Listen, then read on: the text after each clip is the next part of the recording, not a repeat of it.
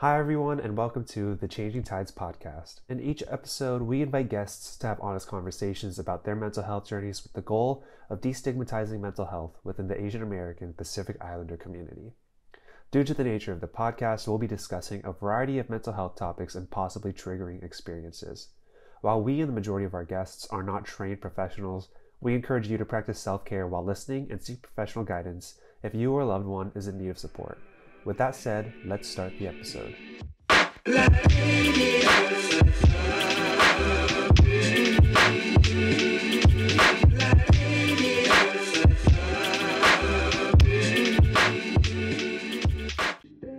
Hello everyone, welcome to the Changing Tides podcast. I am your host, Matthew Yonemura.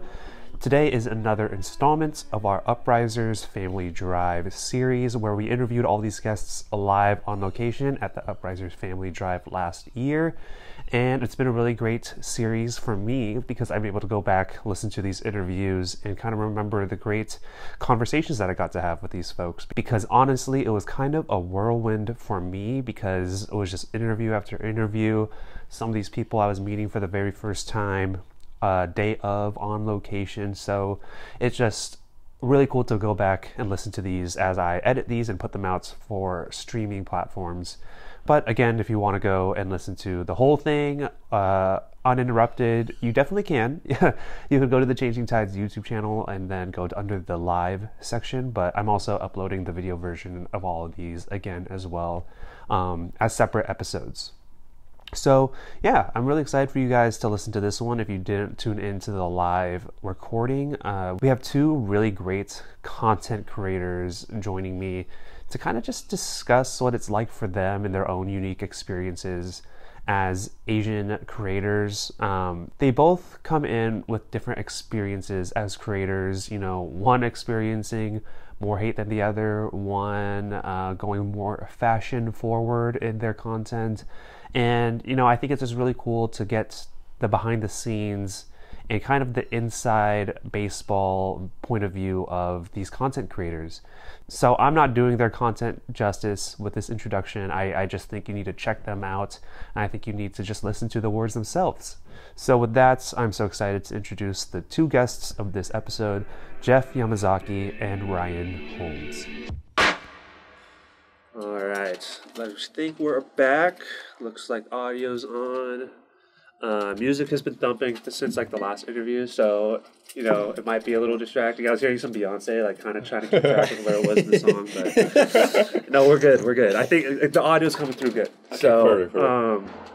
We're just doing 40-minute interviews with groups of two so far. We had Rakeem on earlier as one of the designers. We just had Yellow Chair Collective as a mental health organization, and now we're trying to do based on style of why you guys are here, and now we have some creators here, Yeah. So we have 40 minutes. I'm gonna try to keep myself at a minimum, even though I've been blabbering on this whole time. But please introduce yourselves and the work you guys do. Ryan Alexander Holmes, content creator, actor.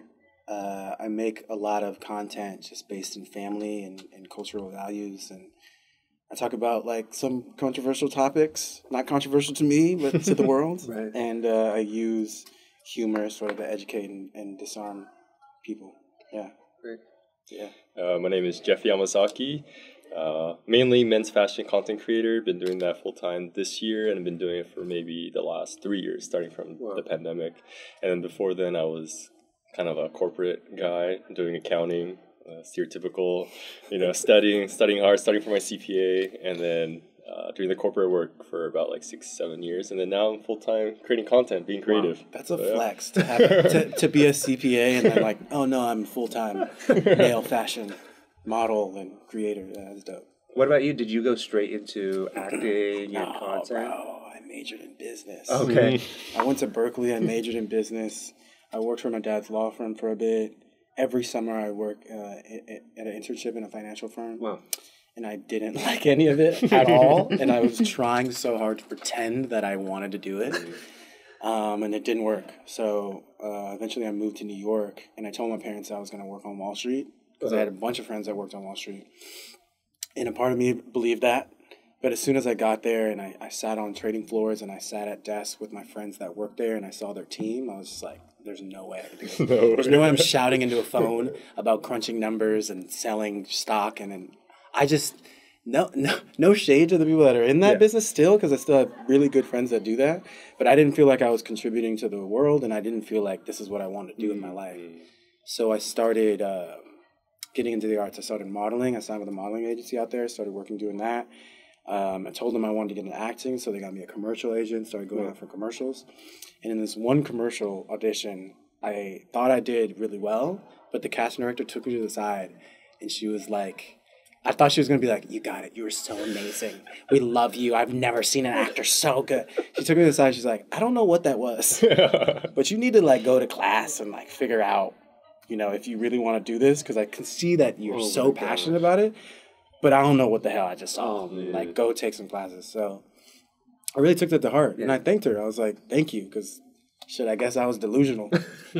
And so for me, coming from such a scholastic background, I was like, well, I don't want to go to the studios where, like, anyone can sort of go to that. I want to go to, like, a prestigious, like, program. So I auditioned for all the top schools, like Juilliard and Yale, UCLA's drama school program, a bunch of schools in London. I got into USC. And so I treated that like, because I was an athlete, I treated that like, I was so, I was so serious. Like, it was 10 to 10. I was reading like 10 plays a week, watching 10 movies a week. And so when I graduated from that, I was like, okay, I feel like I'm an actor. I feel like I know what I'm doing. And so that was like, I graduated like 5 years ago, and I've been on shows and I've done movies, and now I create content. And I realized how important that drama school was to my creation of content too. I mean, that Jeff flexed earlier, but I don't know. That man. was a flex. I mean, not even the acting stuff. You said Berkeley. You said then you moved to New York. I don't know. I say it's a flex because like he has a CPA. My parents would be so impressed by that. That's what I think of. I have a feeling we'll be getting back to the parent approval thing in this conversation. But to kind of kick things off and bring it back, you know, to why I'm meeting Luke Bulk here today, Family Drive. I have two questions I ask to kind of kick off these interviews, and then do some follow-ups and bounce off of that. But the first thing I want to ask you both is, you know, what does the Family Drive mean to you and to be a part of it today?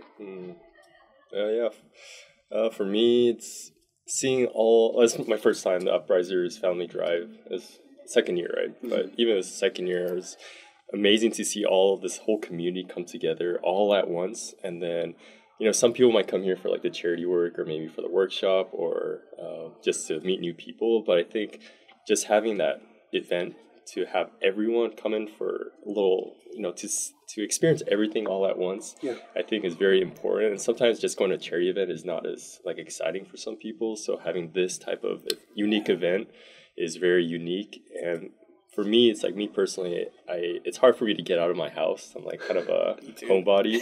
And so having this type of dynamic event makes me want to come out. And I think it makes me feel good, makes like feeling all these positive vibes from everyone. It means a lot to me to be able to feel that and kind of spread that happiness with one another. So it means a lot to be here.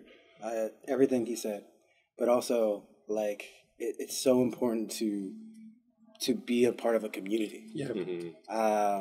I feel like I'm mixed. I'm African American and Chinese. I think growing up, I didn't feel that outside of my own household because people were like, "Well, you're not." I always felt like, "Oh yeah, you've heard this so many times," but like people who were mixed are like, "Oh, you're not black enough. You're not Chinese enough."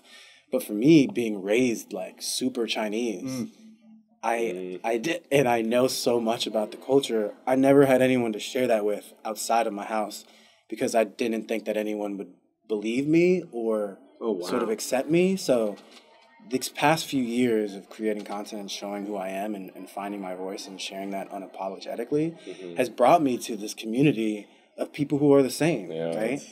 And what's funny is sometimes I'll meet other Chinese people and the Chinese Americans, and they'll be like, why do you know more about Chinese culture than me, or like know the language better than me? And I'm like, I never thought that a Chinese person would say that to me. Right. Because I always felt like I was not, like no matter what I'd learned about Chinese culture, no matter how well I learned the language, that I was always beneath those other people that like looked people said they looked Chinese. Interesting. You know what I mean? Yeah. For me, I'm like, it's not that I don't look Chinese. It's just you've never seen a Chinese person like me before. You know, it's a problem with representation. It's a problem with the understanding of what diversity looks like. Yeah. So this community, I feel completely accepted by, and the message behind the family drive is exactly that. Yeah. You know, when one of those first things you said really struck me, where you felt like you had to validate yourself as a Chinese American. Yeah, like you yeah. felt like you didn't belong, even though Yeah. it's you. Yeah. So I can't only imagine like that, because, you know, not feeling black enough, not feeling Chinese enough, like I could only imagine like feeling that in yourself, you know, not just with your acceptance to other groups, but Yeah. feeling that within your own identity. Yeah. I feel what I feel now too is that I am sharing this not just for me, but sharing it for other people that are going through similar situations that I'm going through in terms of identity, right? Like I'll get these messages that like make me hella emotional of people who aren't necessarily even black and Asian, but are just mixed, and they're in an environment that they feel like doesn't accept them, and they're like, thank you for showing me that like I actually don't need to get like the stamp of approval from other people to act like who I already am. Yeah. Like it's actually common sense. Yeah. All right. But the environment sometimes will tell you who you will, if you're not careful, will tell you who you are, and you'll allow it to tell you who you are, you know? Yeah. Well, I feel the same way. Like as a Japanese American, growing up in my community, there were a decent amount of Asians in my community, but growing up, I was with all the white kids, and I always felt like I needed to fit in. Yeah. I'm sure everyone has that similar stories, like from elementary school to middle school. I didn't have any Asian representation in media, and that's when I realized when like Crazy Rich Asians came out, I'm like, whoa, this is like something changed inside me. Yeah. And then I started listening to like K-pop and more J-pop, and kind of diving deep into my Japanese culture. And although I was able to speak Japanese as a kid because my parents taught me at a young age, I still had that trouble growing up of am I American or am I Japanese, and having that conundrum all throughout my life. And I think it's only been recent, maybe like late 20s or 30s, where I'm like really embracing, and it's because of people like Ryan and this community be like, you know, you could be Japanese American both at the same time. Right. That's another thing, like looking at your content, I'm like, oh yeah, I've never really got to see this before. Like I didn't see that growing up. We didn't have Japanese Americans on TV expressing who they really are, not like somebody wrote this stereotypical version of like who they think a Japanese American is and then making them act in it. You know, like times have changed a lot. I think social media usually sometimes gets a bad rap, but like it actually is a really powerful tool for people to express themselves and then for other people to see themselves reflected.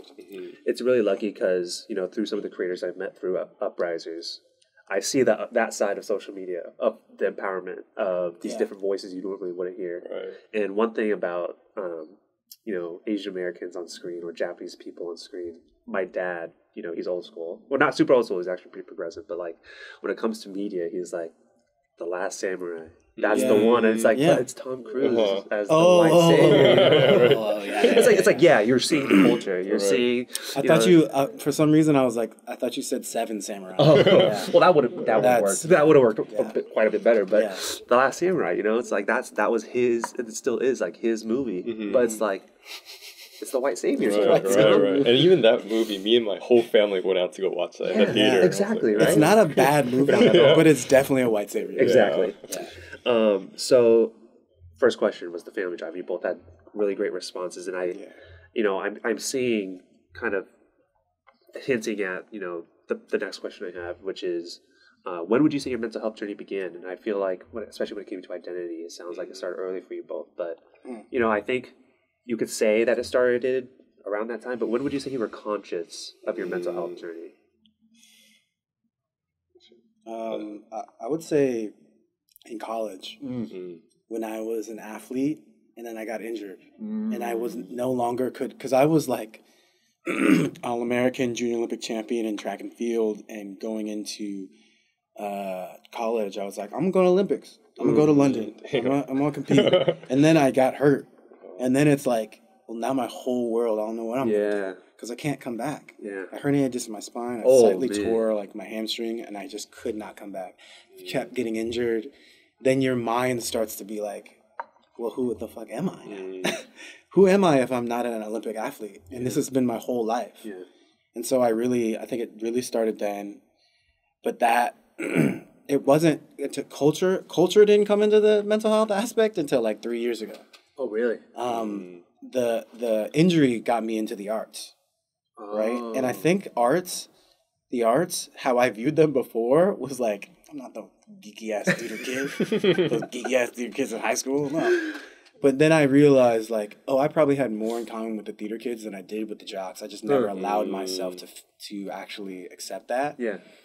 And then through the arts, it's been a very healing process for me, especially at USC, where we had to really dive into like who we were and accept all the parts of us, even the parts that we thought were rotten. Yep. And the parts that I thought were rotten, sharing that in front of witnesses, my classmates, and we did a solo show where we talked about like one of our traumatic experiences in life, and we had to share that. Wow. I was like, oh, I didn't die. And I feel better actually, because now I'm not carrying this burden that I thought was like, Asians repressed a lot of their emotions. Like, I was like, oh, all these emotions that I was repressing, I realized that was not a big deal actually. Yeah. And so, yeah, to answer your question, started when I got injured as an athlete, and then it's still continuing, but I feel like I've come so far, and it's no longer a stigma in my mind, and I'm not afraid to share what I've gone through with people. And I don't take myself that seriously either. It's always like there's always humor there too. Yeah. I don't just start break down crying. Like I'll laugh even sometimes when I get emotional, because I'm like, damn, like I really did not allow myself to feel these emotions before. Yeah. And now I do, and that's freeing and it's liberating. It's also kind of funny. Yeah. Yeah. That's a great perspective. Yeah, that's amazing. Yeah. For me, I think I've had social anxiety like issues ever since I was a kid. Very, very young. I still remember. I was a kid that never like raised my hands in class. And I was so timid, so always anxiety induced, like self-inflicted, like always like issues mentally all the time. And I thought it was just normal. I thought like everyone was going through it. Like, oh yeah, you're the kid that doesn't want to raise your hand, but there's always that other kid that gets to speak his mind very well.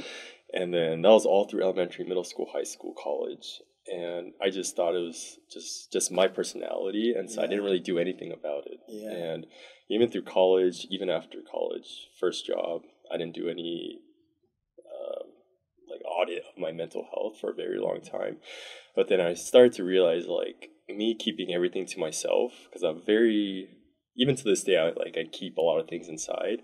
But recently in my late 20s, I'm starting to feel like your friend groups are becoming smaller, your friends and family are becoming more important, and if you just keep everything inside you, there's no real connection. And I'm starting to realize that, it's pretty late, like late 20s, and I'm starting to realize, oh man, it's like I can't keep everything inside me. And ever since I realized like, oh, this is something I have to work on, and I think it's been a long journey that I just haven't really tackled. And I think a lot of Asians don't even tackle it in their whole life at all. And I'm thankful that I started at least. And I think more people like in the Asian community, I'm sure you said like the previous interviewees were like mental health therapists. Yeah, they're both therapists, right? Yeah. And like people like them, I'm sure there weren't that many back in the day. I didn't know any. Right. Yeah. And I just recently been going to a therapist and stuff like that recently, and it's been really helpful just like talking. And, like I never had the opportunity to have like an undisrupted 1 hour talk and getting like kind of forced to talk, and that has really helped kind of open my mind and kind of like start my mental health journey in that way. Right. Yeah, it's interesting because with the last group, Yellow Chair Collective, they're a collective of Asian therapists that specialize in Asian clients, right? And when they first started it, the creator of Linda, they were told like, it's not going to happen. There's not enough clients out there. But it's just because like what they said, and I think what we're kind of noticing as we all like kind of mature and come to terms with mental health is that the need is there. We just kind of don't have the words to describe it, I feel like. So one thing I could really resonate with is the social anxiety. I didn't know at a young age that me always tapping my leg or my inability to sleep because my brain would never shut off, you know? Like those things are all anxiety, but you're not really taught that verbiage or that's what it means. You always think of it as the chest tightness. That's what you always think anxiety is, but it comes out in so many different ways. So for both of you, like when it comes to putting yourselves out there, because I could tell that like when it comes to putting yourselves out there, like how do you kind of, you know, have the confidence, or how do you get past the anxiety, or do you just kind of have to fight through it, you know? Man, that idea was with me all through high school, college, and after just my first job. Like, I need to get out of this shell. And I was so stuck in like, oh, I gotta just be within myself, be like nervous all the time. And then one day I was like, all right, I'm gonna go to a Toastmasters. Oh yeah, I've heard. Public speaking. Yes. And I just signed up with I live in Koreatown, so there's a Koreatown group of Toastmasters. And I literally forced myself to sign up. Even just like signing up was really hard. And then once that email comes in, it's like, oh, you're signed up, you better come. And then I went the first time, and my armpits were sweating. And I was like, all the reactions were coming. And then the first Toastmasters, I didn't say a single word. Like, I feel like a lot of people wouldn't. And then it took like 3 or 4 sessions to kind of, there's like a way, they help you, because the least you could do is just like say your name, and that like kind of helps you get over that hump. And just being able to do that, it like changed my thinking. It's like, oh, you survived one Toastmaster, you survived 2 Toastmasters. It feels like you're surviving. Yeah, surviving. And then that really helped me gain the confidence to be like, okay, if someone asks me to do a public speaking, I have a better understanding of my feeling, my social anxiety. So I just have to get over that fact and start. Even like this podcast, like I was nervous, but I think that's like a healthy nervousness. But I'm confident that I could come in here and like talk. It's not a debilitating nervousness, which is like what I had before too. I used to have panic attacks before I would post content. Oh, really? Not even like there's no one there. Like, I would have panic attacks. I feel like that's the most. I feel like that's when you would have the most, because you're alone. It feels. You know what I mean? It's like you don't have anyone to bounce that idea off of. And I feel like, sorry to interrupt. No, you're not interrupting. That's totally valid. I was so, and as an Asian, like, you want to save face all the time. And you want to, like, you actually care so much about what other people think. And I think that, like, that male stoicism, and maybe not even just male stoicism, just stoicism in the Asian community comes from that. It doesn't come from, like, I'm actually strong. You know? I mean, some people have seen some shit and gone through some shit. But it's like, a lot of it, I think, is based off of, like, don't show them anything. Because then you won't be embarrassed. And then they'll think that you're strong. But, like, are you actually strong? I don't know. So I had the same thing. Like, I forced myself to take a public speaking class 2 semesters at Berkeley when I went to Berkeley. And that was the most nervous I've ever been in my whole life. And then I went to drama school.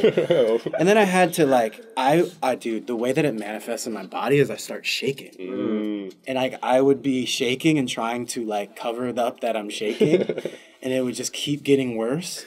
And I remember my teacher said he had the same thing happen to him. He's like, you just got to accept it. You got to accept that you're shaking. And he's like, once you start to accept it and accept the fear, and then you sort of go through that and you still do the thing that you're supposed to do and you survive that, you just get more and more used to it. It's just like anything. It's like basketball players. Like, the more you practice free throws, the better you get at it. So that made me understand that, like, oh, you just keep going through it. And, like, at least now I have the idea that, like, I'm going to get better at it. Before, I was just like, it's always going to be this way. Or I can't even think about the future because I'm just so worried about how bad this is going to go. And, like, now it's just like, oh, I'm shaking. Okay, well, it's crazy because it's weird because when I do the thing, I'm just going to be myself and it's fine. I also think that learning how to be myself and learning that that's okay. And even if I do say something embarrassing, to accept it in the moment and to admit it and be like, yeah, that was kind of embarrassing. I'm working on that part. Yeah, you know what I mean? It's hard. And then you just, but another thing too is like the stopping the elongation of the feeling of embarrassment and the feeling of like beating down on yourself for something that you just said. It's just like, accept that you said that shit. Accept that it was embarrassing in the moment. Call it out for everyone to see, and then keep pushing. You know, it's helped me so much, and now I just don't really get nervous, but when I do get nervous, I'm still like, oh, I'm fine. Right. It's gonna be fine. And even if someone starts to see it, then I'll just say it. I'm nervous. I'll just say it out loud. Right. I'll be like, I'm literally shaking right now because I'm with this person that is a hero of mine and I'm on a panel. This is crazy. Okay. But I'm going to get through this. Right. I hope. Right. You know? And most of the time we get through it. Like, Get through at the it. end of Most of the day, time, Like, what do you mean? What's going to happen? Yeah, We're what's going to gonna burst happen? into Yeah. flames? Are we going to, it pass always, out? It always works out. Yeah. It's funny because I think that teacher gave you amazing advice because that's something I've learned through therapy. Is it's like I went to therapy hoping to get rid of anxiety. Yeah. She was like, "Sorry, but that's That's not how it works. It's like sometimes you have to learn that on occasion anxiety is a good thing. Yeah. In the sense that it's like, oh, if I'm anxious about this presentation, this meeting, this discussion, I need to prep more. That's what it's Yeah, doing. that's true too. Yeah. If it's, about an event that we're hosting, that means maybe I need to go through the steps, make sure we have everything set. So sometimes it could be a good thing. Sometimes it is debilitating. But learning to turn it into action or learning to live with it, as you said, it could go. You just have to kind of figure out what works for you and how to turn it into something, or just maybe reduce it so it's not the debilitating type of. That's the most courageous thing that I see is like people continue going forward with doing something even though they're like insanely anxiety stricken and nervous and shaking. Like that is the most courageous shit that I. And most of the time, like the person who's talking who's scared is thinking, oh, like the people that are watching me, they're gonna hate me. I'm stupid looking. And they don't think either way. Either way, it's like, oh man, this person is gutsy and doing it. Yeah. So speaking of that, because that's something like, let's say it's a stand-up comic, that's someone that you're talking directly to. But for you both, when it comes specifically to social media, because I know you do in-person stuff too, but when it comes to social media, there's hate comments. But what's I feel like what's because I want to discuss that maybe, but I feel like the stuff that you say to yourself is probably way more brutal than what people are saying to you, right? Oh my God, that's so true. I will literally say out loud by myself when I start talking shit to myself, I'll be like, stop doing that. I'll say that out loud. Oh no. Because I'm just like, what are you doing, man? Why are you talking shit to yourself? Right.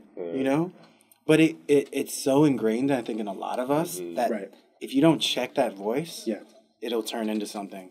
And I think that's the value of community too, because I could have a conversation with you about how I was talking shit to myself, and you'd be like, I do the same thing, and I'd be like, we should probably not do that, right? But at least I'm not alone.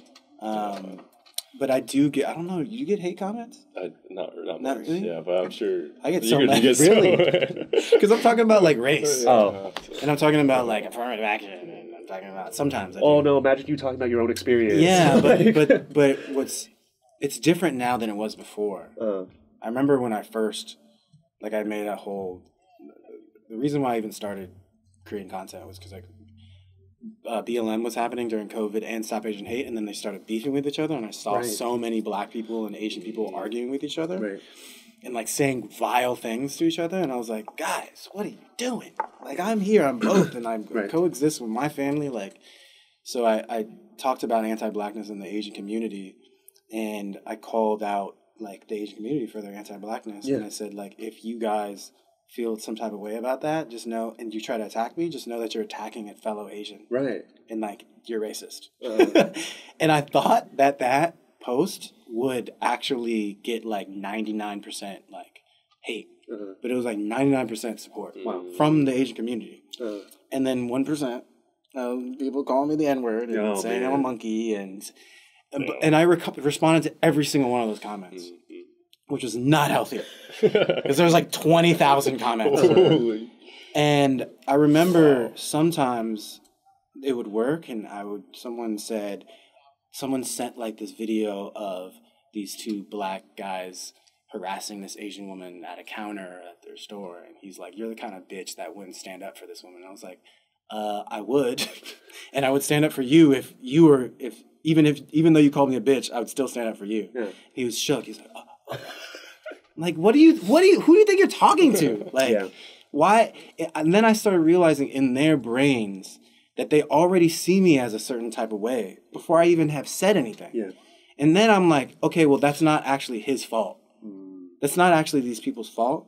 How can I attack it at the source? And how can I educate people to show them that like this idea of what a black person is to them is actually not real.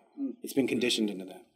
And really, it's just like showing me enjoying my time with my little Chinese grandma. And they're like, what the fuck? Those are awesome videos. Yeah, and they're so just fun, like, huh? And I never thought that could be like revolutionary, that could be transformative for people in their minds. Mm-hmm. And I'm like, oh, it's not actually that hard to create content and to create content that matters, especially when you finally embrace who you are and you want to show that you're not afraid to. Right. You know?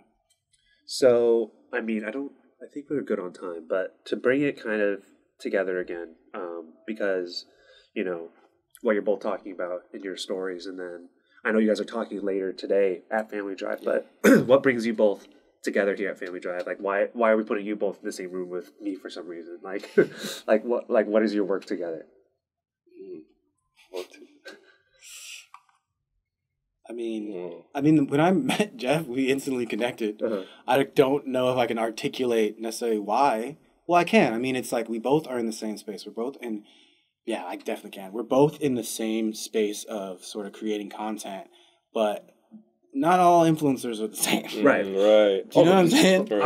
Like, some people do this. We could name drop, but I'm not going to name no names. For sure. But it's like when I meet an influencer who is grounded and who's doing these things for like self-discovery and sort of like uplifting their community, and that's important to them, it's an immediate connection. And that's how I felt when I met Jeff. Right. And I think we have the same life experiences in terms of like growing in an Asian family in America and kind of connecting in those little aspects of life and going to like a good school and then trying to figure out what you want to do, appease your parents, and then want to do your artistic goals and do all these things. And I feel like whenever we talk, we're like, oh yeah, I felt the same way. Oh yeah, I did the same thing after college. And it's this connection that I really feel with Ryan and a lot of the people here that I meet. It's like always so many like similarities within one another. I guess it's like when you ask that question, it's almost like, I don't know, but it's actually, we say that because this has never existed before, right? Not because we don't actually have anything in common and that we're really connected.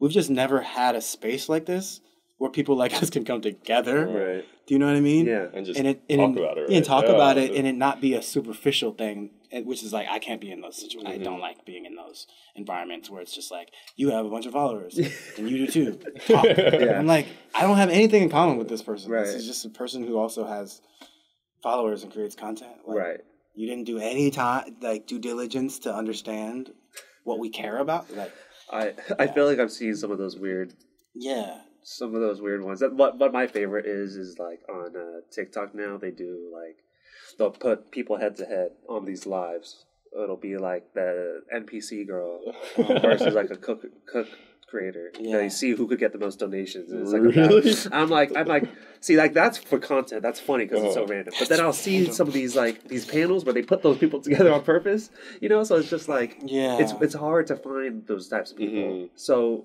But with that, like, what are you guys going to be presenting on later today? Using social media for good. Yeah. And I'll be talking about how to get started, more of the practical side of social media, how to get started, whether it's creating content, starting a new business, a career change, in that aspect. But also, you're going to talk about overcoming sort of like the barriers mentally, emotionally, right? Yeah. Right. So I think with that, using social media for good. There's so much going on where I feel like you kind of have to pick your battles, right? So how do you pick not pick your battles because you want to fight for justice for all, right? But it's like, how do you decide, like, you know what, I really need to say something on this. I really need to say something on that. I think when I get an emotional reaction, like a legit emotional reaction, then I have to say something. If it's kind of passing, then maybe I might not say something because maybe I'm not ready for it or I am not articulate enough to say something about it. But when it's like an emotion comes up deep inside me, then it's like, all right, it's ready to go. Let me say something. Yes. And that in part kind of heals me that I said something out loud and do something about it. And that's probably when I do say something about when the emotion comes up. Same. Like I gotta feel it I got to be passionate about it. Right. I have to care about it. Mm-hmm. And if I don't, I'm like, why am I talking about it? Yeah. Then, you know? Is it hard to ever find the balance between, like, you know, it's a business, right? Right. Mm-hmm. But it's also like, this is truly what I feel. Like, Yeah. how like, is it hard to find a balance between those two things? I would say there's always a way to talk about the issue from a human place, from a compassionate place. Yeah. Like, you can always address some aspect of that issue Yeah. in a way that is universal, and that's also, you're also passionate and care about it. Mm-hmm. You don't have to take a side. Like, I am the CEO of trying to find where there's no sides, because I'm mixed. And Right. especially in LA, like, the Asian community and the Black community have had contention with each other, but not in my household, not amongst my friend groups. Yeah. You know what I mean? But like, there is this idea that they should, because it's been conditioned on us through media. Totally.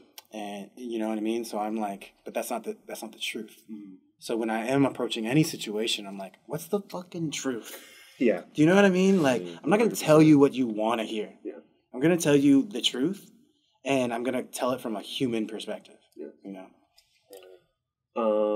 We did get the 5-minute sign, but Yeah. what's on the horizons for you both? What is there anything to plug? Is there anything you want to make sure you say? Because I didn't ask many.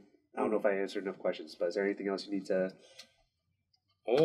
Not much. I don't know. Just keep on grinding on the content train, which is another topic. It's just a deep, endless pit for creating content, which is... Oh, wait, what were we talking about outside? We were like, we could probably talk... Did we talk about that? Oh, it's like the honeymoon phase of creating content. Yes. And once that... That's something that we could talk about in the last 5 minutes. Like, obsessing over the metrics. Right. It's the social media, the burnout type of... Oh, yeah, burnout. The burnout type of... and I was thinking about it this morning, and I was like... I'm like, for me, I do a ton of numbers on my content. And so since I was an accountant, I love numbers. So I have spreadsheets of all my content. Oh, shit. And then I've been tracking my growth and my metrics since day one. Wow. And then this month was my first month where I lost followers overall. And I'm like, all right, this is the honeymoon phase is over of my content growing. And I'm sure there's going to be upsides and the downside after this, but just like the growth is over, like the big growth is over, and so I feel this like pressure of like needing to continue to create. You're not alone, buddy. Yeah, right.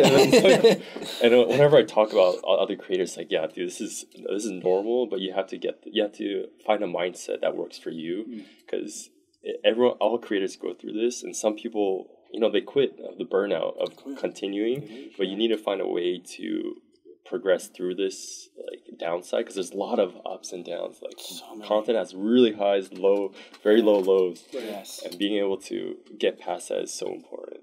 I think also it's like, if you're checking your metrics every day, which is what I did for a long time, you don't see any actual growth. Because it's like, you're always like, oh, well, I was growing at this rate last time, now I'm growing at this smaller rate. But you're still growing. But to me, I'm like, no, how do I keep continuing to grow at an increasing rate and not a decreasing rate? I think that is like also a conditioning of American society on us too. Right? It always has to be better than the last quarter. Right. Not even the last year, the last quarter. Yeah. Totally. And so for me, I'm like really letting go of that more and more, and leaning more into the community and leaning into like partnering with like creators who I care about and making content with them, or not even necessarily making content, making it less about the content and making it more about my personal growth, and then sharing that. Yeah. But yeah, I remember these, like, I guess like 6 months ago, I grew like 40,000 followers. And the most depressing time for me was when it was actually like during it and when it stopped. Right. Yeah. Because during it, I'm like, oh my God, how do I maintain this? Yeah. How do I continue to grow? I gotta think about like, then it's not even about your content anymore. It's about like riding a trend train. Right. And then when it stops, you're like, should I quit? I'm Right. never gonna grow again. It doesn't matter. It's like, bro, you have so many followers. Right. And you create content you don't want to create. Yeah, but once you get there, once you plateau, it's like you still have all those followers that you're still speaking to. Yeah. Right. Like, why do you need new ones? You have a huge community now. Right. How do you take care of those followers? Yeah. How do you strengthen that community instead of just growing it? Mm-hmm. Yeah. And what I've found is like when I start to strengthen it, I'm strengthening myself, I'm strengthening my community, and those people. It's just a byproduct that shouldn't really focus on because it's not the point. But those people will tell other people. Those people will share your stuff because it's coming from your heart and their heart. Yeah. They're like, I genuinely want other people to know about this. Yeah. I genuinely want this curator to grow, and I want his message to be heard by other people. Mm-hmm. You know what I mean? Yeah. So I focus on that. I don't really focus so much on growth. It feels good, but that temptation to like lean into it, it's very bad. It could end up really very bad. And that's like deteriorate your mental health, right? Like numbers are numbers; they don't need to be your emotions. Yeah. Well, we're about out of time. We did link both your socials, so maybe we'll see if that helps. But grow. Thank you guys both so much. Thank you so much for having me. I'm looking forward to hopefully I'll be able to jump into you guys' session. But, thank you guys so much. I think the people I've been able to talk to through Family Drive has been awesome. So I appreciate you both taking the time. You did a great job too, man. Amazing. Yeah. Appreciate it. It's not easy. So much. It's not easy, dog. Hosting is not easy. That's why podcast is rough. I'm sorry, I've been like bouncing back and forth between. I didn't even notice. Okay, well, we'll be back in about 5 minutes with our final group. But that's about it, guys. I'm just gonna thank you guys. Thank you so much. Appreciate it. Thank you to Ryan and Jeff for joining me on the podcast, live in person at the UPRISERS Family Drive. Once again, it was super cool to talk to them and meet them at the Family Drive, and I think they just offer really good insights in the content creator landscape, and of course, not all content creators are created equal, which we touched on a little bit in that interview. So, if you enjoyed this episode, you can subscribe to our show for episodes that release every other Tuesday and give us a rating or review on your favorite podcast platform. If you would like to support our podcast and help us grow, you can do so with a donation to the link at the bottom of the episode description. To hear more about Changing Tides, follow us on Instagram at LTSC_Changing Tides, or check out our website, thechangingtides.org. Let's continue to change the tide on mental health.